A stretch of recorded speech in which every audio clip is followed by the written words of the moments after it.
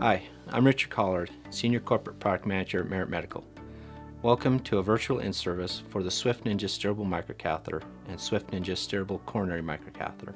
The SwiftNINJA Steerable Coronary Microcatheter and SwiftNINJA Steerable Microcatheter are intended for general intravascular use, including peripheral and coronary vasculature. Once the subselective region has been accessed, the microcatheter can be used for the controlled and selective infusion of diagnostic, embolic, or therapeutic materials into vessels. The microcatheter should not be used in the cerebral vessels. Remove the SwiftNINJA, including the holder, from the package and lay them out on the table. Attach a sterile syringe filled with heparinized saline solution to the luer lock fitting of the microcatheter holder and inject enough saline to wet the entire microcatheter surface to activate the hydrophilic coating. Additional wetting of the SwiftNINJA surface will reactivate the hydrophilic coating. Next, remove the information card and activate the steering/articulation feature by engaging the steering dial. Hold the hand grip with one hand and with the other hand gently pull the white steering dial toward the luer connector until an audible clicking sound is heard. If the steering dial is not engaged prior to rotating the steering dial, the steering wires may become damaged or broken. The information card we remove prior to engaging the steering dial is not just packaging. It is very important as it shows how to engage the steering dial.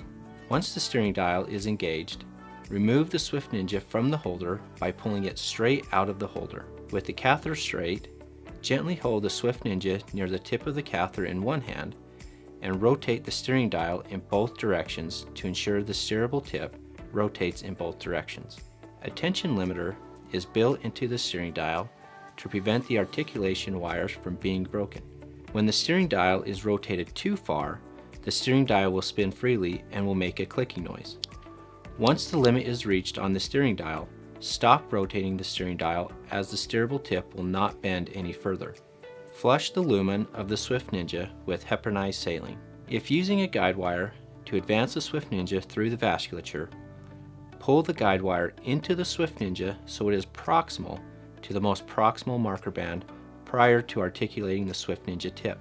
Do not operate the steerable tip while a guide wire is positioned distal to the microcatheter tip. Otherwise, vascular damage and/or breakage of the wire tip or microcatheter tip may occur. After articulating the SwiftNINJA tip, you may lock the curve shape in position. The locking mechanism is located in the catheter hub. Rotate the steering dial until the tip is in the desired curve shape. Slide the locking mechanism towards the luer connector.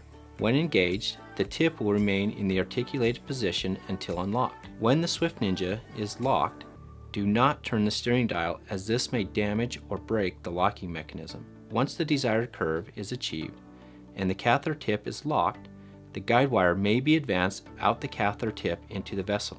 To unlock the catheter tip, slide the locking mechanism towards the catheter tip.